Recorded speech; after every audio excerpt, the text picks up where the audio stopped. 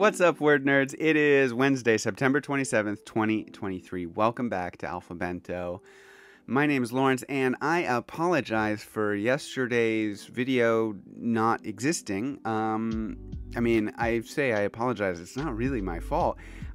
Or maybe it is. I don't really know what happened, honestly, is the story. I recorded the video, and then my computer decided to delete it somehow. In the process of transferring it from one device to another, it disappeared. And so I have no clue what happened. Weird glitch. Maybe it still exists somewhere on my computer, but I could not find it. And so it's gone. And I solved the puzzle, so I couldn't really record it again, you know? So I just decided, well, there you go. Guess I'm skipping a day. So it's a shame, but Tuesday's September 26th video is lost to the ether.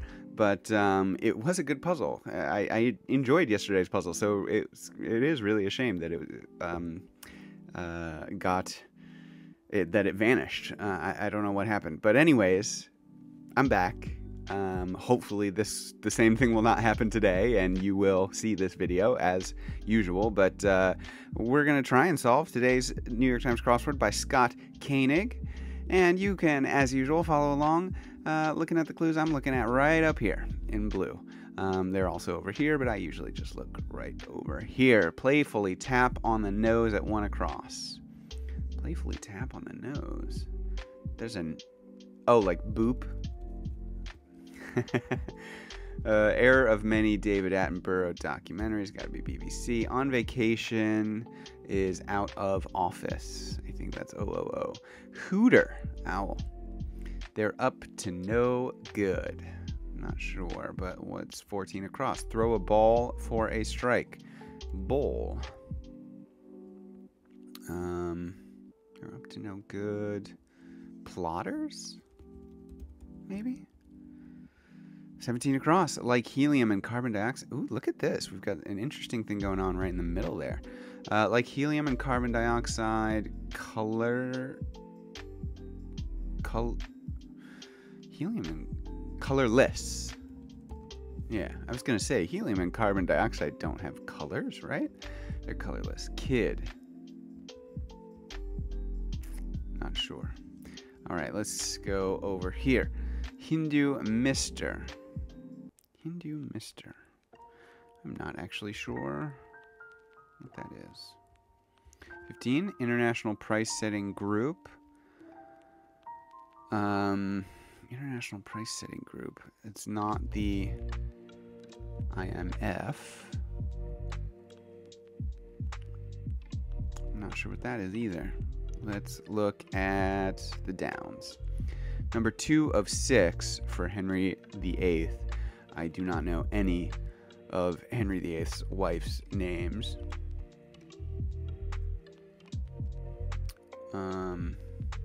Yeah, no. Imitated, aped. Spanish smooch is oh my gosh, beso. I cannot type. Bay Area School, UC San Diego, UC San Francisco, UCSF maybe. Hindu, babu, OPEC. There we go. Oh, it must be a bowlin, I guess. Okay. Sealed. 2 of 6. Yeah, okay. Sealed with a knot, tied off. All right. Nice. Let's go over to 9. Step after lather. That'll be rinse. Lather, rinse, repeat. Fake. Copy. Fake. Faux. Counterfeit. Not sure. Object of wishful thinking. Object of wishful thinking. Is it like a penny? Like you throw a penny in a wishing well or something? I'm not sure. D&D or WoW, for example. That would be RPG. This is how rumors get started. This is how rumors get started. Meaningless. Nonsensical. Nice. Quick cut. A snip. What a colon might represent in a text. Eyes. Fake is phony. Object of wishful thinking is a genie. Symbols of Egyptian royalty are asps. Was known as? Was known as?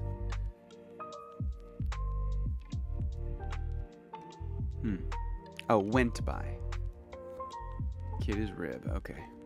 Instrument that Hermes made from a tortoiseshell and reads in myth. Is it like a lyre? Maybe. This is how rumors get started. I hear. Oh, that's good. Ache. Like a yen, like you long for something, I think. Chimney vents are flues. I'm not sure how to spell that. It might be O-O. I don't really know how to spell. Nope. I haven't the foggiest. Oh no, I think I was right, because it's no clue here. And then a secrecy enforcing contract is a non-disclosure agreement. I think NDA. Get into it. A door? Like you go into a door? Maybe? Should we look at the downs here? Let's try and finish this area before I move on. Steamed blank. Classic Simpsons sketch. Steamed something. Cancel on a keyboard. Escape, maybe? Classic Simpsons sound. Dough. Past one's prime with up. Wadded up? Door might be wrong. Westernmost city in Texas. Yeah, this is El Paso, Texas. So named father of modern linguistics. No idea. Sunburn soother, aloe. Get into it. Get into it.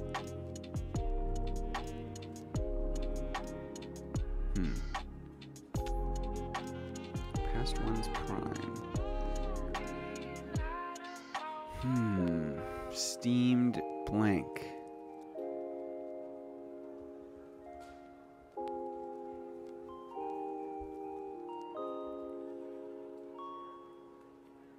Past one's prime. Okay, well, I'm not sure, so let's go on to the next part. Indication of correctness in Wordle would be green. Let it all out in a way. Let it all out in a way. Sob? Maybe? Steamed blank. You might entertain them. Entertain guests. You can entertain an idea, maybe? Ideas? Eponym of a popular vodka brand. I don't know vodka brands very well. I don't drink vodka. Recharge, so to speak. Sleep? Maybe? Did in. Second social media account for posting private jokes and such informally. Oh, what is that called?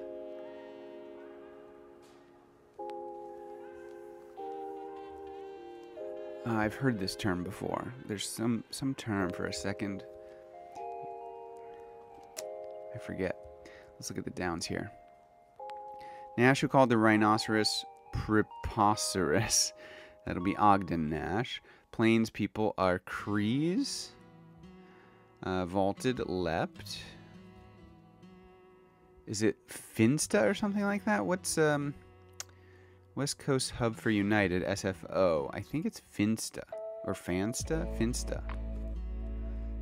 What's 40 down? Okay, so that's not exactly true. I lied. Yeah, Finsta. Okay, there we go. Did in like father, like son.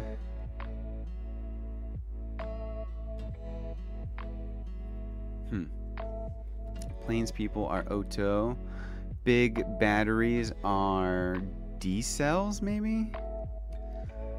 Well, a well-known stone, and it's stone with a capital S, so it's going to be a famous person like Sharon Stone. Who else? What are other famous stones? Sly Stone. Other stones. I'm blanking. Golf ball features are dimples. Alternating current pioneer is Tesla.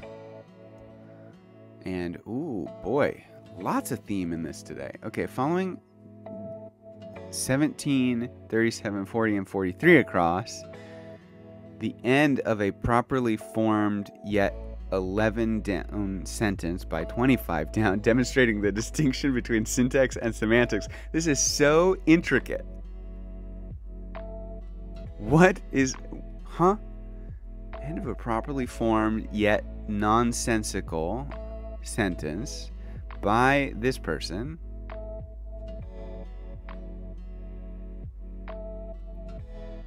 What?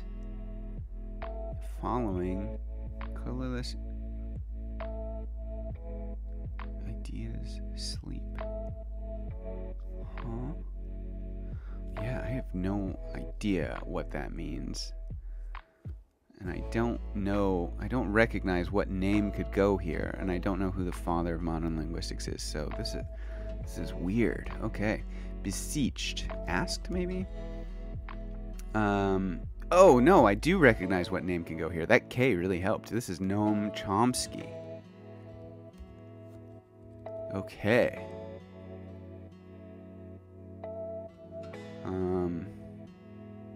Steamed yams? Steamed hams? Oh, washed up is past one's prime. Yes, okay. Steamed hams. Okay, hold on. One guilty of disorderly conduct. No, smoothie seed, acai, or no, chia. Chia? Is chia right? I'm thinking chia pet now, and that makes me think that I'm wrong about chia. Is it chia? It's something like that. If it's not chia, man, I'm blanking. Parental authority. Say so, maybe?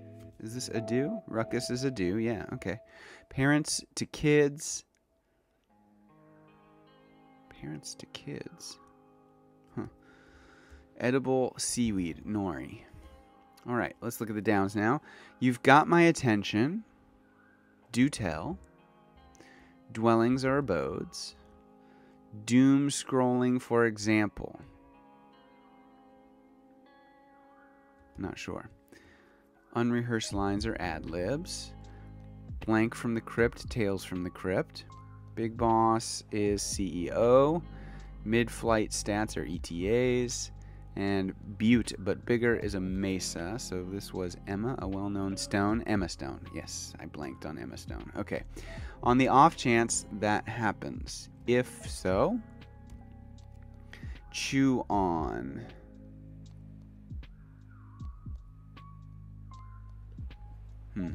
Nudge. Maybe push. Blank drives me crazy. 1989, #1 hit. Oh, maybe Nori's wrong. I think this is She Drives Me Crazy, the infamous song by Fine Young Cannibals that will forever be associated with a certain cousin of mine who used to sing that song all the time when he was a kid. Teeny weeny. Talk, talk, talk. Maybe yak. Something looks colorless. Huh?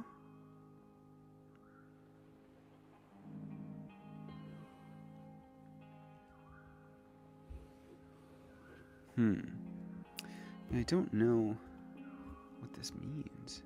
I think something's wrong though, because this S blank SB can't be right. One guilty of disorderly conduct. Ad-libs is definitely right, so push is maybe wrong. Or maybe if so, it's wrong. also. One guilty of disorderly conduct. Parents to kids are olds. I think this might be mull. Disorderly. Oh, slob. And prod. There we go. Furiously? I mean, that fits. Furiously. Teeny weeny. A little. Chia seed. I think that was right. Okay. Edible seaweed is kelp. So this is yap. Okay. Something suck. Doom scrolling. Time suck. And there you go. I need to look at this for a minute and like figure out what this theme means, because I am not getting this. It was very confusing. There's a lot going on here. Okay, so following each of these across entries, it is the end of a properly formed yet nonsensical sentence, demonstrating the distinction between syntax and semantics. Colorless furiously. Green furiously. Ideas furiously. Sleep furiously. Huh?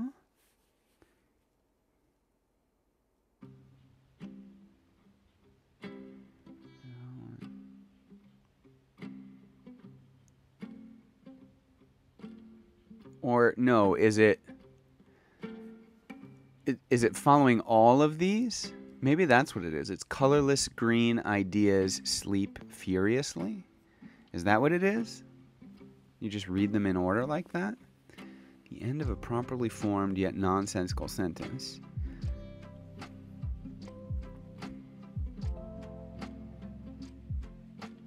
Colorless green ideas sleep furiously. I mean, that is a properly formed sentence. And I should know as an English teacher. I mean, I'm an English teacher and this is confusing to me. Colorless green ideas sleep furiously is definitely a properly formed sentence in terms of the way the parts of speech work.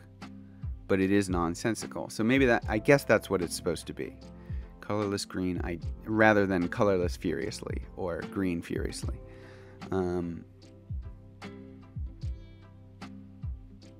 Colorless green ideas sleep furiously. Is this... I wonder if this is like a famous sentence that like Noam Chomsky came up with himself, I guess. It must be, right? Because like otherwise I don't understand why this particular choice of words happened. Colorless green ideas sleep furiously. I mean, it makes no sense. I just don't. This is very confusing. I am going to have to do some Googling after this. You know what? I don't usually do this, but I'm just gonna do some Googling right here on camera. Let's go. Colorless green ideas. Yeah, there it is.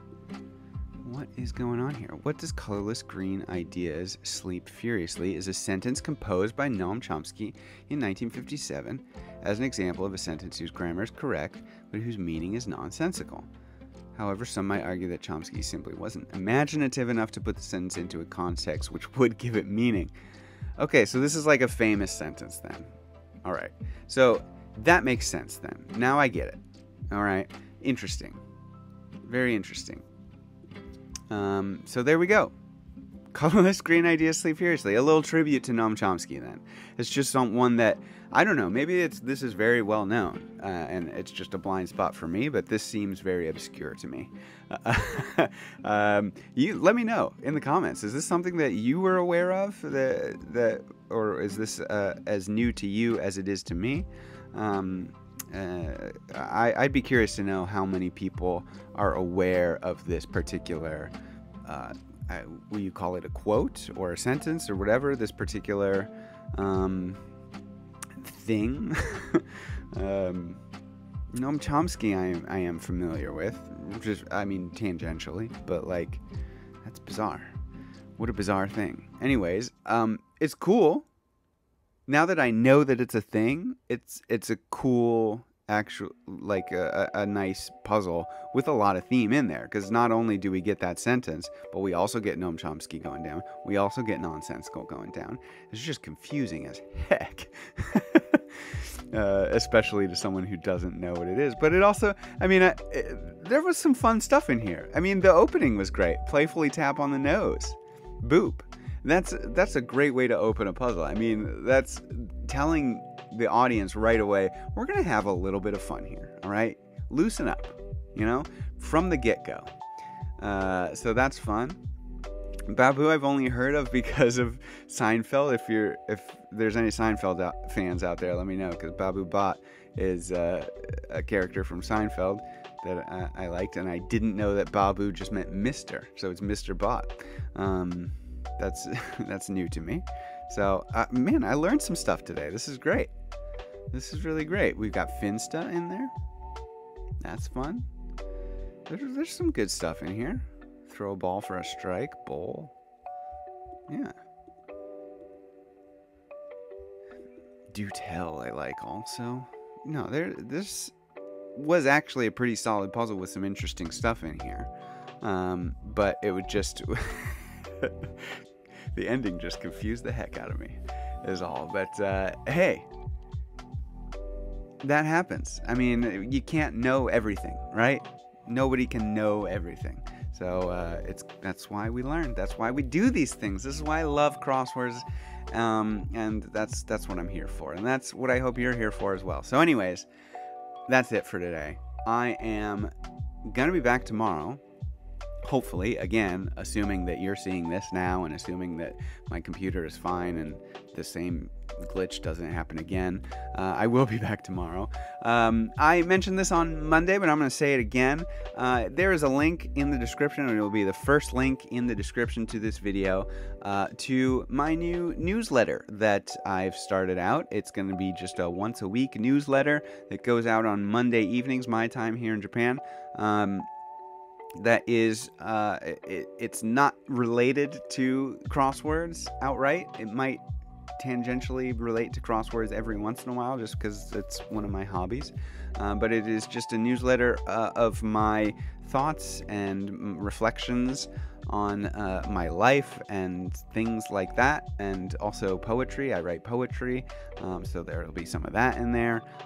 It's going to be a kind of a hodgepodge of things until I get more stuff figured out of what works and what doesn't work. But for now, I'm a writer. It's my creative outlet, and so I'm starting to put myself out there and get my crap out there in the world. And so if you feel like joining in for the ride, you can sign up for completely 100% free and get the full newsletter for free.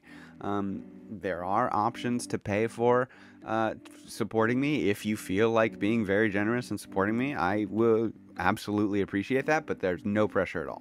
Absolutely no pressure. You will get the entire... There's no benefit to joining the paid tier at this point right now. There's no extra added benefits. So you can get the whole thing for free at the link in the description. But if not, totally fine. I'll see you tomorrow, all right? Come back. Subscribe to this channel if you haven't already, and I'll see you tomorrow. But until then, spread the word. Bye-bye.